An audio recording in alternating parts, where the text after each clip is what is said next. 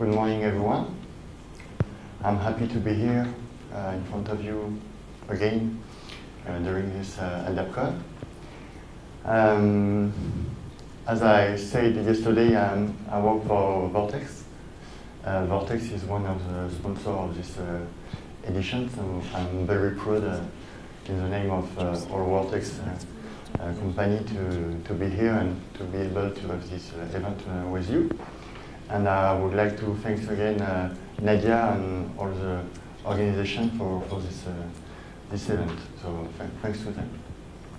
And also thanks to the committee to allow me to speak again about single sign-on. It's my passion, so I'm very happy to share it with you. Today we will, of course, talk about LemonLDAP NG, which is the open source software on which I work with some of my co-workers. And I would like to introduce some topics with this, like multi-factor authentication, identity federation, and some hype subject like WebService and APIs. It is not blockchains, but it is quite hype like blockchain. Because we are no more working a lot on the infrastructure level and the LDAP level. We are more and more working with web applications and microservices and APIs, and we need to bring some security, authentication, authorization on these applications, on these web services. So this is the topics.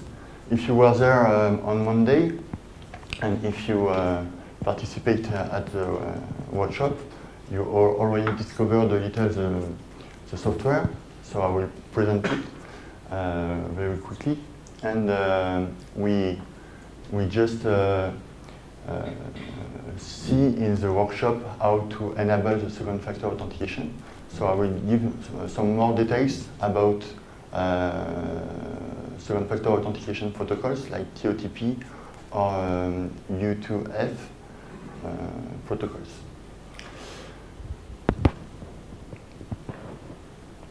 So single sign-on.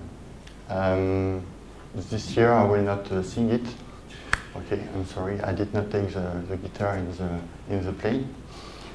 But I just would like to thank LDAPCon because I already spoke about this subject a long time ago with different topics, and I was proud to be at the first LDAPCon as a very young man, and I was very impressed to talk in front of you to talk about the Federali project, which was the first attempt to have identity federation in open source with the Liberty Alliance protocol, which is dead and replaced now by SAML. And the LemonLDAP project was presented in 2011, and then I spoke a little about protocols like OpenID Connect, SAML, etc. So this year we had a workshop and some conference about this subject. And I hope I can talk about it in 2 years too. So to sum up the single sign-on, it is quite easy to understand. You only need this scheme to be able to understand single sign-on. How it works is that you have first access on an application, and we just saw that with the lightning talk about ERA 21 button. So you are an application in SAML environment, it's a service provider. You are not authenticated on it, so there is a redirection on an authentication portal. This one is able to authenticate you. So you will have an identity here. This identity will be forwarded to the application through a token. A token is very opaque, so we don't know what is a token because we have a lot of different single sign-on protocols. And with this token, there is a trust link between the application and the authentication portal. And thanks to this trust link, the application is able to recover the user identity from the token. So in some cases, the token is signed and contains the data of the user. And in other protocols, it does not contain anything, and the application needs to exchange this token against the user identity. So it depends on the single sign-on protocol. But all single sign-on protocols are working like this. LemonLDAP, so it's quite old software because it started 15 years ago. It's a French project at the origin. Was made in some big state organization, financial state organization in France, and was forked by Gendarmerie Nationale, which are the French policemen. Okay, thanks to them. It is why it is called NG, new generation, but the letters are also Gendarmerie Nationale. So it's an homage to the National Gendarmerie. At the beginning, the software was just here to protect the web application. We will see that with agent. It is for the people who succeed to have a good cable layout. That was what we achieved in the workshop. We were able to protect an Apache virtualhost with LemonLDAP agent. So this feature is the one which was released at the beginning of the software. Then a lot of people were working on single sign-on, and we had some protocols like CAS, SAML, and OpenID, the first version of OpenID. And you see that over the years we had OpenID Connect. And last year we released a very, very important version of LemonLDAP. That's why I wanted to present it today, which is the 2.0 version, which was not entirely rewritten, but it's a big change in the source code. And we introduced the second-factor authentication. And this second-factor authentication is not just a new plugin of the software. It was really introduced inside the authentication process of the software. So you can plug any second-factor authentication method directly into the authentication process. It is not just an additional plugin. It is really into the process. So we played with that Monday. You see that the application tiles can appear or disappear depending on how are the authorization for the user. If I can access the application, I can have the tile. If I don't have any access, it will be hidden. So for a user, it's very convenient to have this portal, so he knows exactly on which application he can work with the software. We also have a graphical management interface where you can configure all the things for LemonLDAP and also browse the active sessions. And the command line, which you can use if you have a French keyboard, of course. Okay. I just updated the virtual machine image yesterday, so if you go back on the GitHub page and you download the image, you will now have a VirtualBox image with the default English keyboard. So you can try again if you want. Of course, it is free software. It is very important for us. And it is a community software. It is not owned by a company, a private company. We are several companies working on it. So it's free of charge, of course. And we are inside the OW2 consortium. You talk about this, Sean, with the OAuth project, which is also an OW2 project. And of course, we discovered it yesterday. We have the single sign-on component of the Fusion EM initiative. So a closer look on the technical aspect of this project. You see that we have three main parts inside the software. What we see, what is visible to users, is the portal. So that's the application menu. But the portal is also responsible for managing all the single sign-on protocol like CAS, SAML, and OpenID Connect. It hosts the self-services, and it has its own web services to manage sessions and to deliver some information for other applications. So with web services, you can easily get the latest configuration or get a session for user.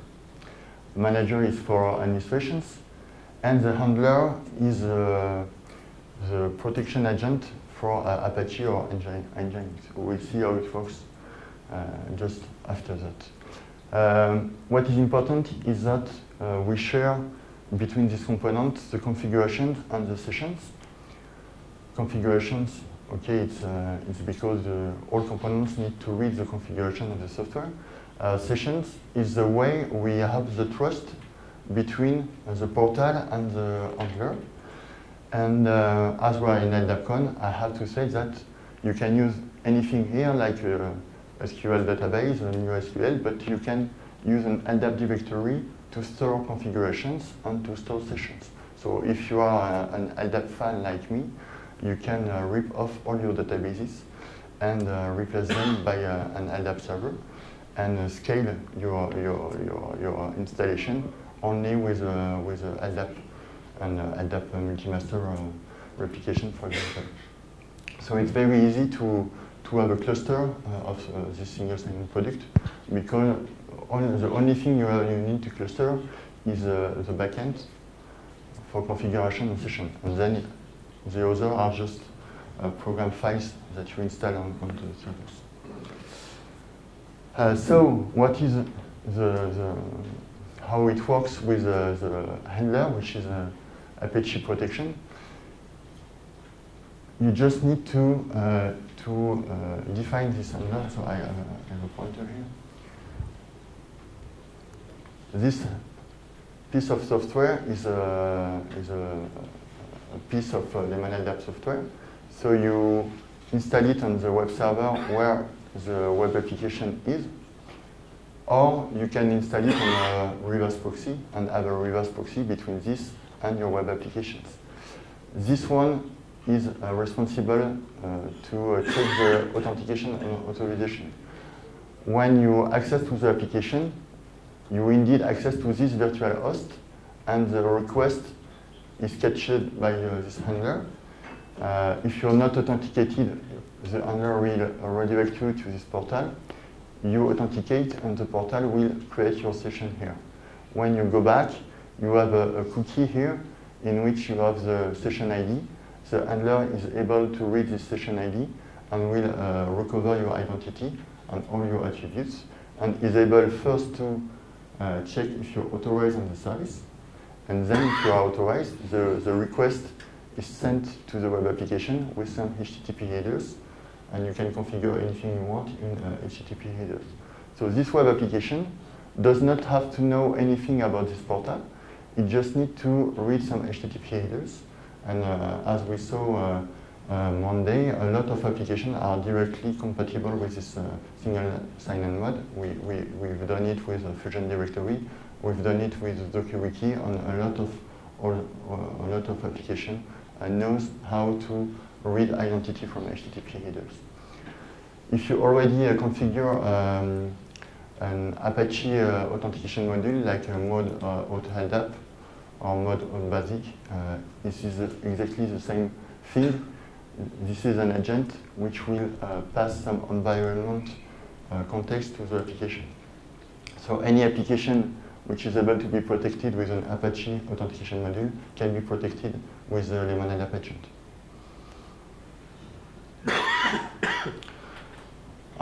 Some word on multi-factor authentications. Most of you know that, and we had a demo by Kiran yesterday.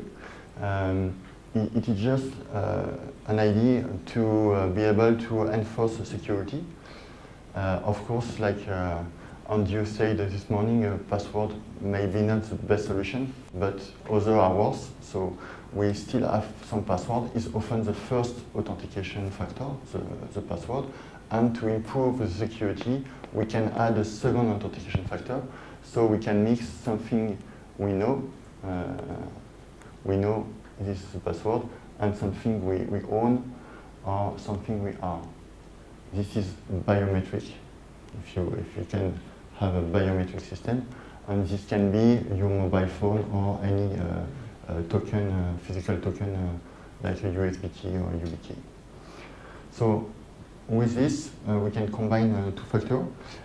One of these second factor can be a one-time password, and you have two standards for this, HTTP and TOTP. In LemonLDAP, we can use this one. It relies on a shared secret.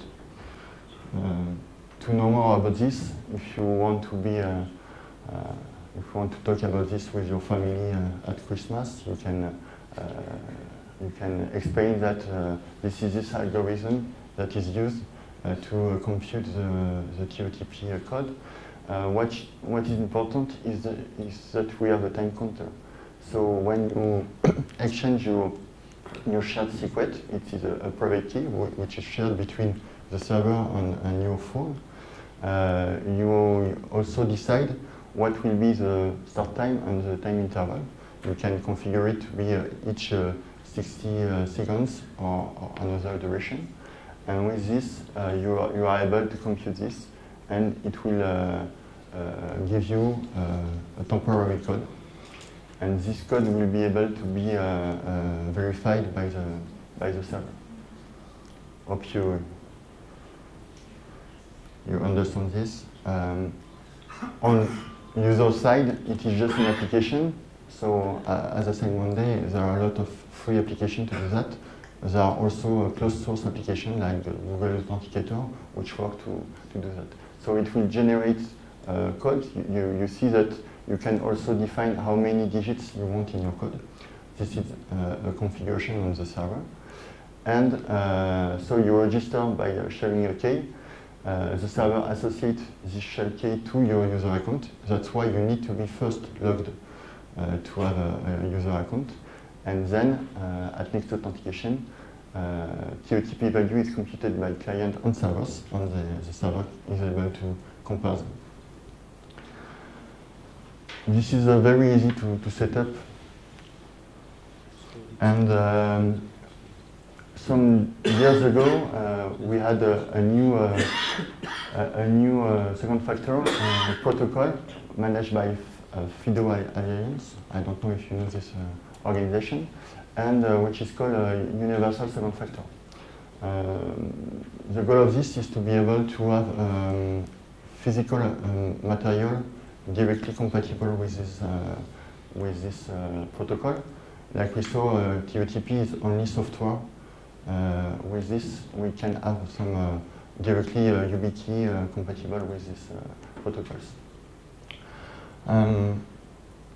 How it works? You need to register your token. So your token will generate some keys and handle, and the public key and the handle is sent to the server. The server can associate this to the user, and at next authentication, we have a challenge, and the crypto challenge is the result by the token is sent back to the server. So this is a more secure way to have a second factor authentication. I was lazy to reproduce the schemes, so I steal these schemes on the internet. They are not very beautiful, but it is how it works. So you have the browser here, where you have the FIDO client, and this is how the challenge is working.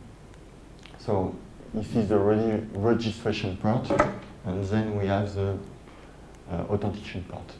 So you see the handle and you see the challenge here. In LemonLDAP, we support all these second factor. So of course, TOTP, you to have. this is a combination of TOTP and UTF. This is a very low second factor because we can just send a mail with the code. So if your password is compromised, it is not very efficient because we can access to your mail too. But we can also call some REST API or any external script. So you can have any second factor system, and you can just run a script to say, okay, send this code or generate this code. And of course the YubiKey, which is this token. It has at first time a specific proprietary system, which is called the YubiKey system, but YubiKey can also do U2F or TOTP. So you can use any YubiKey with that. Identity federation. Okay, it's a big word. This part is just to let you know that LemonLDAP is able to deal with a lot of protocols and to be a gateway between these protocols. So it can be, of course, a server because it is at first place a single sign-on server, but it can be also a client. So it can connect to any other single sign-on server with a free protocol, CAS, SAML, and OpenID Connect. We will just see quickly how it works. They share attributes, and what is important is that we can manage authentication context. So you can say that you need a higher authentication context for some user of some applications. And we have a new feature in 2.0, which are the access control per services. Before this version, you could not set access control on external services.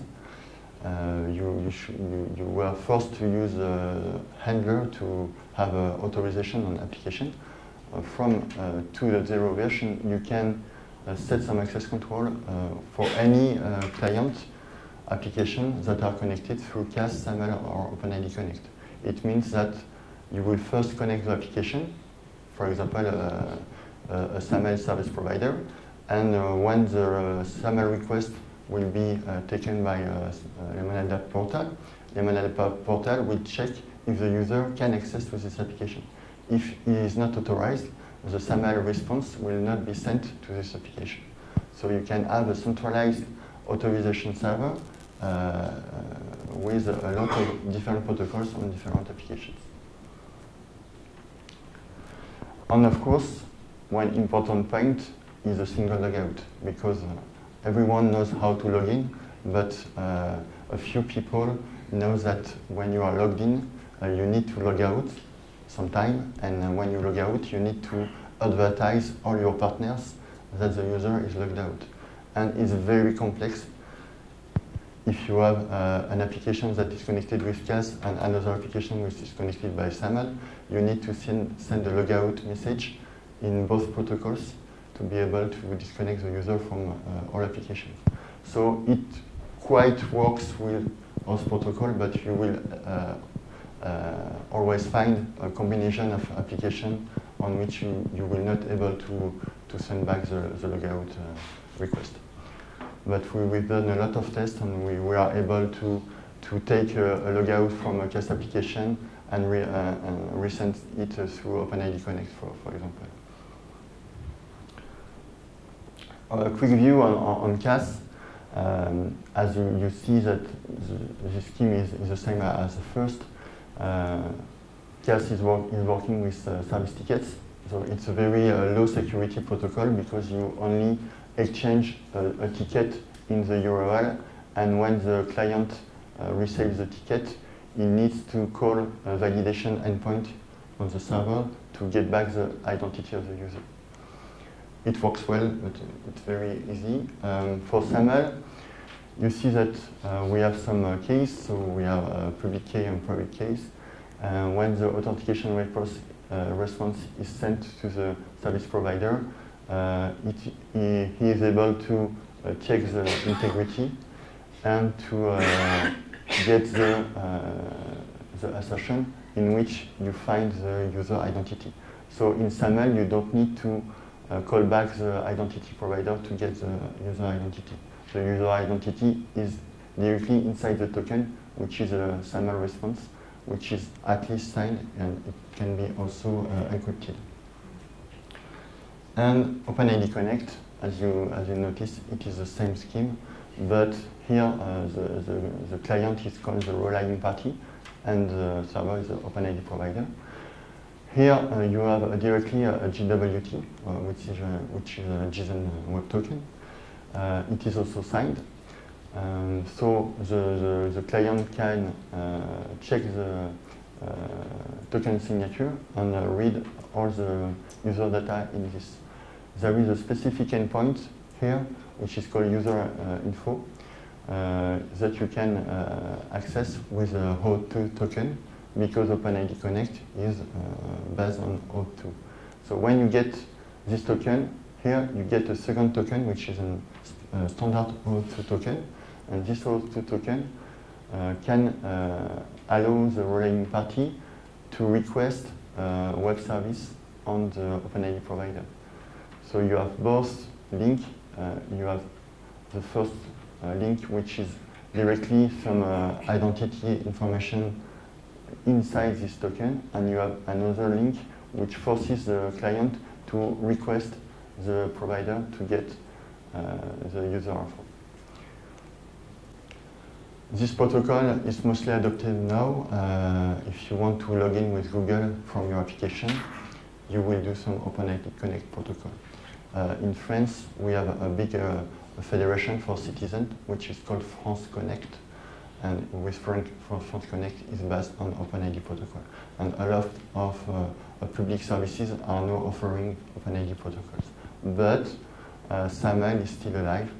We had this discussion. You don't need to throw all your SAML application, because SAML is still a very strong protocol. It may be a little complex. That's why we discovered the OpenID Connect protocol. SAML is not very fit for mobile applications, for example. So if you need to authenticate your mobile application, you will certainly opt for OpenID Connect. But both protocols are still very used, and I think you need to implement in the real life the two protocols. So LemonLDAP can use both of them as a client or as a server. So you can have a gateway. For example, you have already a SAML identity provider in your organization. You will configure LemonLDAP as a SAML client, and you will then be able to plug an OpenID Connect client or a CAS client that will trust LemonLDAP, and LemonLDAP will then redirect your user with the SAML protocol on your identity provider and get back, etc., etc.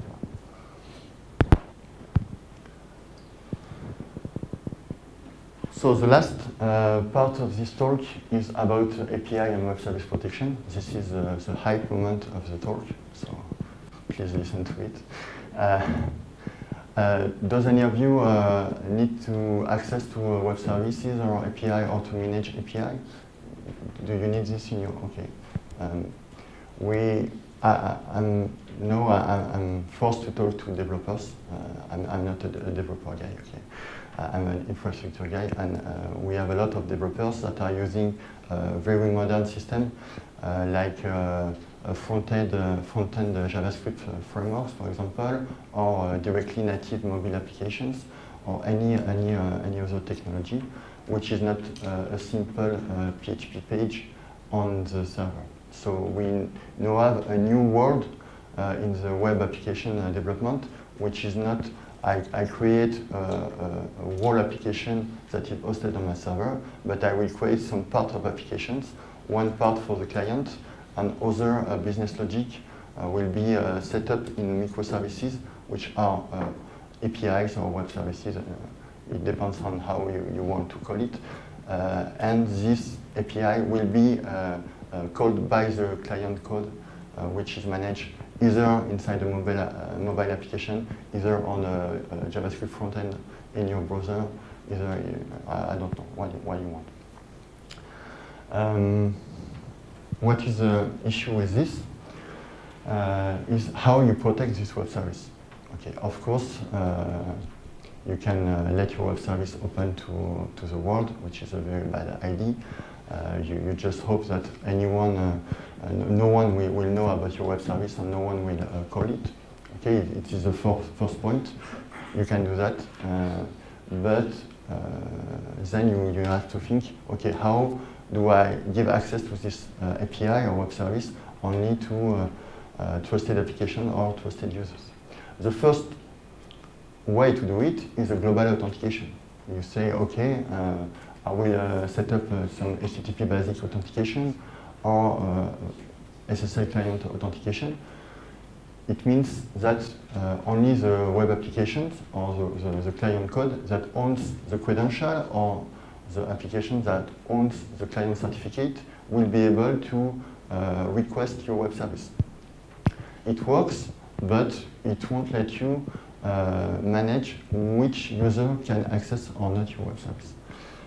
When you do that, the web service on the API side, you only know that this application has called you, but you don't know which is the connected user on the front-end application.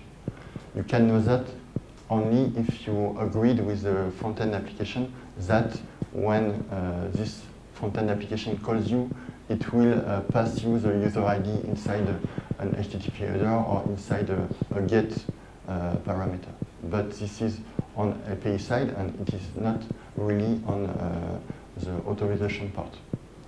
With the first technique, you are forced to give access to anyone connected to the front-end application, because you give access to the front-end application. Now, we may have to limit the API to some users.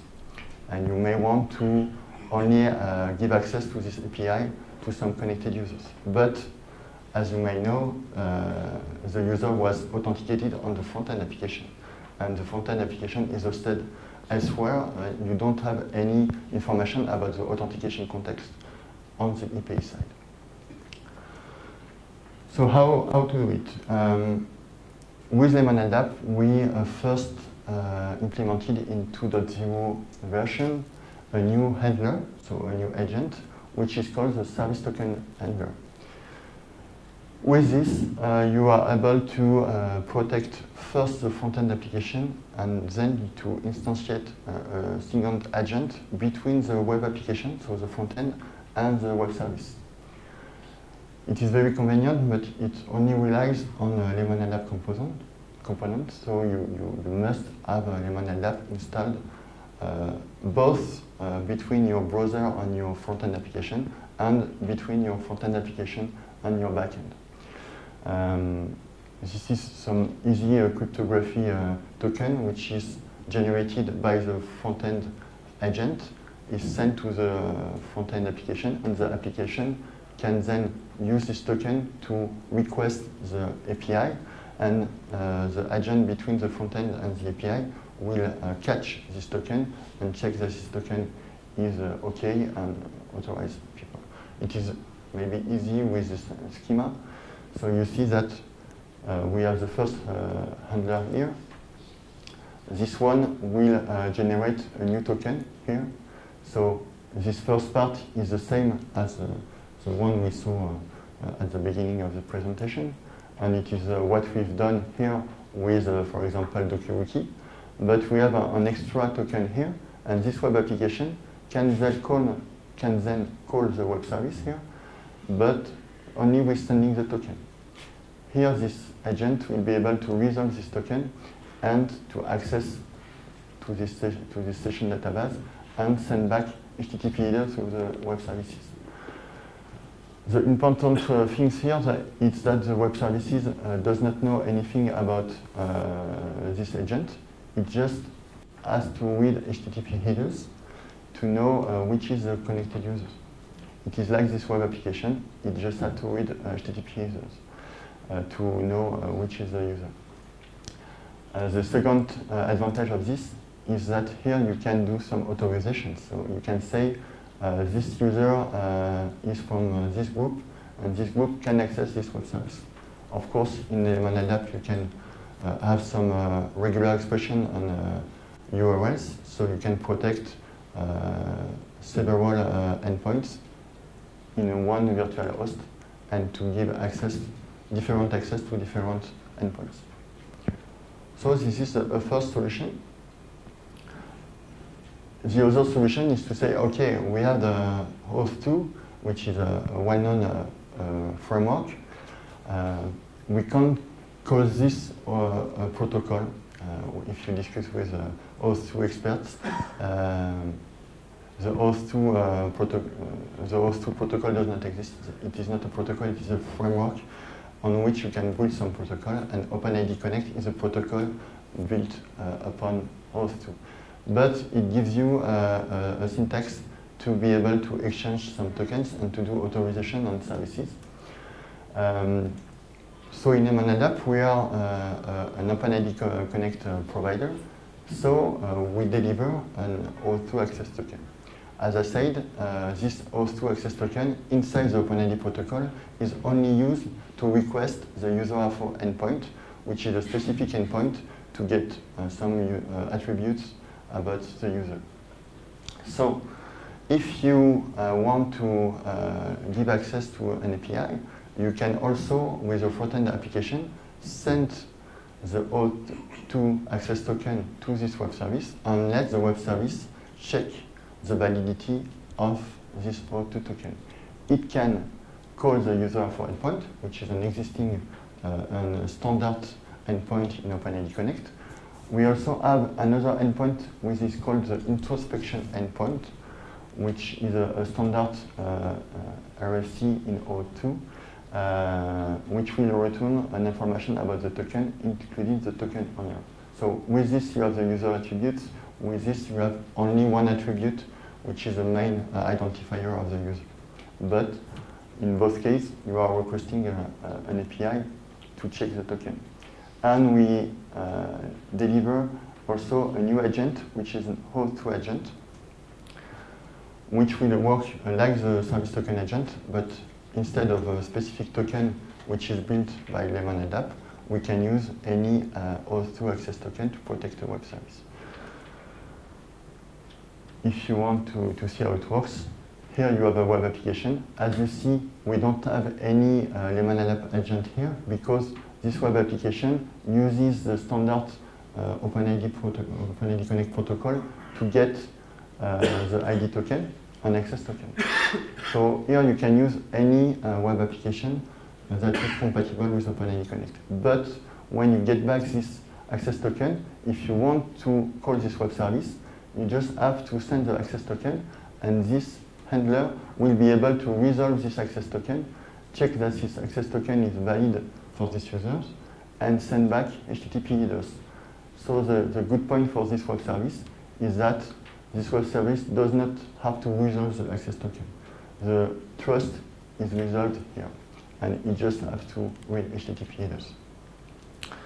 To finish some examples, this is how you pass an host2 token inside a host2 request. So you just send an authorization HTTP header, and you send the value of the access token. So here I request the host2 user for endpoint, and you see that if my host2 access token is valid, I will get back this JSON response from the user for endpoint. So this is the first method. The other is to use the introspect endpoint. For this, I need the token as a post data parameter, and I also need to authenticate myself because this introspection endpoint is protected by a basic authentication. This basic authentication is the same as the basic authentication you use to request an ID token and an access token. It uses the client ID and client secret from your application. And with this, you see that you've got another answer which contains the subject, which is the user main identifier, and other information about the token. So the token, you know, that is what sent for the client, which is LemonLDAP, and you have these scopes of the token. And the last is the host2 handler. So here I have protected this script by my agent. which is the host2 handler.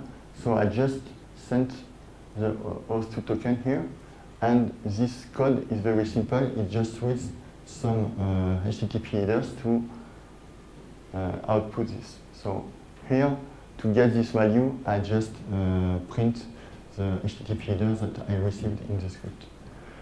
So here you are protected by the host2 token without being forced to implement any host2 code inside your web service. So that's all for me.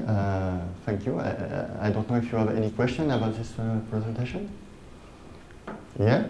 So it seems like I'm just learning these protocols. So it seems like validating JSON tokens has the advantage of you can do it offline, whereas you're depending on the expiration of the token. Yeah. Instead of being able to revoke the token. Alors, so the ID token, which is a JSON web token, this token is indeed a token which contains data and which is signed. So you can validate this token on client side just by checking the token signature. And you're right, a token has a lifetime. But in host2 protocol, they create a specific token which is called the refresh token. So you can have a refresh token, and this refresh token is able to be kept offline by the application. And this application can use this refresh token to ask a new access token. So if you need an access token to access to your API, and this access token is revoked, you can have a refresh token. This is what is going. It is what is happening when you install, for example, your Twitter application on your mobile phone. When you connect to Twitter, the first time you enter your login and password, you get a refresh token. And each time the application needs to communicate with the Twitter API, the access token is not valid anymore, but you have a refresh token which is stored on your phone, and this refresh token can be used to get a new access token to access to Twitter.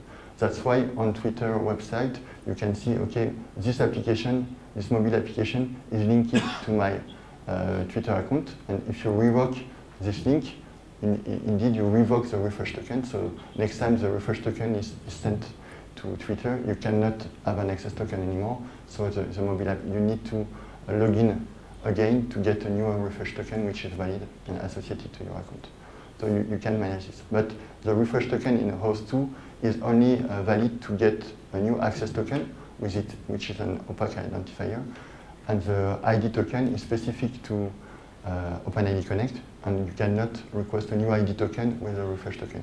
These are really two different tokens, and they are not used for the same thing. Thank you. And just one more question. So I've been working with Keycloak. Keycloak, yes. Can you offer any comparison? Okay, we are indeed offer confronted to Keycloak, which is the Red Hat software to do a single sign-on. Keycloak is a more younger product than LemonLDAP. I think it was created 4 years ago. It works very well. In my company, we are also Red Hat partners, and we install Keycloak on some customers. Keycloak has implemented SAML and OpenID Connect. Keycloak does not know about CAS protocol, for example, but if you only need SAML or OpenID Connect, you can use Keycloak. You won't be able to have the same level of authorizations with Keycloak for the moment, but Keycloak is more developer-oriented. It means that at the beginning, Keycloak was a pure OAuth2 server, and it implements all the OAuth2 protocols, which is wider than the OpenID Connect protocol. And so you can do more things with OAuth2 inside Keycloak. There are two products. The only thing you must know is that Keycloak is a community edition, and if you want some support from Red Hat, you need to buy the Red Hat SSO product, which is a Keycloak branded by Red Hat, and with this you need to pay the JBoss license to be able to run Keycloak. Keycloak is written in Java. LemonLDAP is written in Perl, and you can install it with a package. There are no package for Keycloak. I think you just have a tarball to deploy in your Java server. But it's clear that the Keycloak technology is very good too, and you can use it if you need. Thank you. Yes?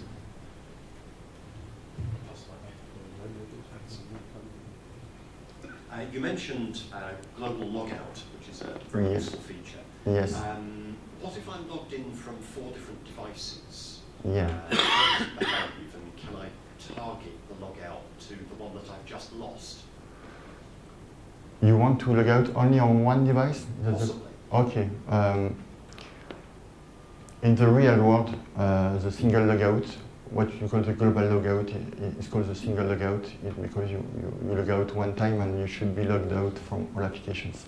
In the real world, it does not work very well because each different protocol has its own way to send the logout information. So if you're connected with SAML, you need to send either a redirection request on the SAML web page or use a SOAP request between your identity provider and your SAML application. And with OpenID Connect, you also have a front-end logout channel and a back-end logout channel. Yeah, it wasn't so much the multiple services I was interested in. Yes. But if I've logged in on a laptop and I've logged in on a phone and I've logged in on a tablet with the same account, what is the effect of going and logging out on one of those? Does it log the others out? If your application are respecting the single logout protocol part, yes. For example, you log out from your laptop on your identity provider, and your identity provider can.